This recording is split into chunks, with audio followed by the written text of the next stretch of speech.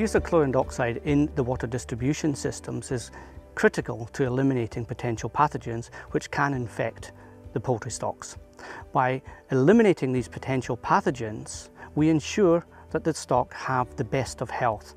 In that condition, they are less susceptible to disease, and therefore the requirement for antibiotics is reduced or, even better, eliminated. Scottmas have got a great deal of experience not only in the chemical supply into the poultry industry, but also we have a wealth of experience from trained operatives who in actual fact have worked within the industry itself. Scottmas, because of our experience in poultry, are able to tailor-make the dosing systems which require the minimum of input from either operators or farm managers and owners.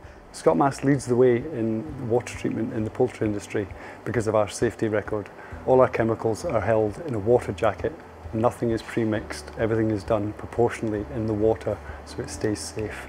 One of the major issues within the poultry industry is biofilm, and biofilm formation is common to nearly all poultry units.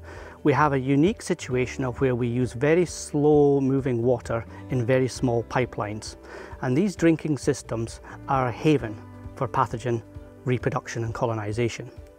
Because chlorine dioxide works by oxidation, it has the ability to remove and destroy biofilms.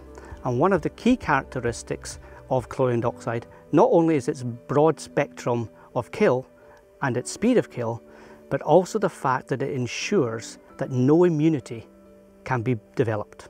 We work on a day-to-day basis with the producers so that we can evaluate what stresses and strains their stock and their systems are likely to be under and where the challenges lie in terms of biosecurity and water management.